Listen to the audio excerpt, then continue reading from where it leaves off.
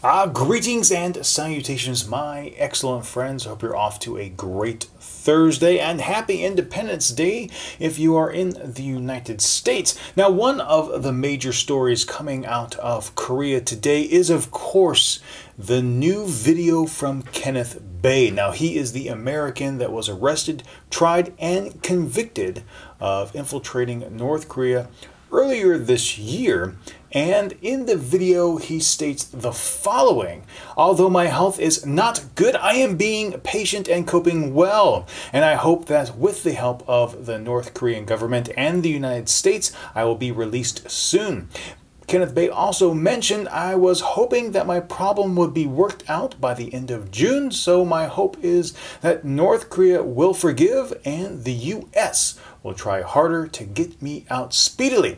I am asking for their help." Now, ever since this situation first came to light when Kenneth Bae was held last November, the United States has issued several statements concerning whether or not he was treated fairly, whether or not the entire process was above board, and that there was sufficient transparency in the trial.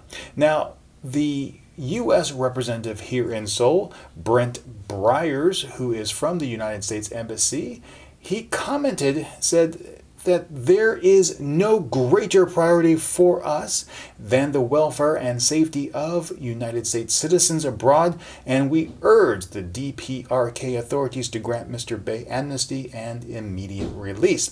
Now, the Korean Central News Agency, otherwise known as the KCNA, did outline Mr. Bae's alleged crimes, and these included that he was trying to set up bases in China for the purpose of overthrowing the North Korean government, that he participated in carrying out a malignant smear campaign, and that he was also trying to initiate what they were calling the Jericho operation, which was spreading Christianity in North Korea in an attempt to topple the regime. Now, given the scope of his alleged crimes, I don't think for one instant that Kenneth Bae actually did any of these things. However, I do believe that when he entered in North Korea last year, that he was proselytizing, which is, of course, against the law in North Korea. So, unfortunately, he did appear to have broken some laws in North Korea, and of course was then arrested and then tried and convicted. But I don't think the punishment fits the actual crime he committed.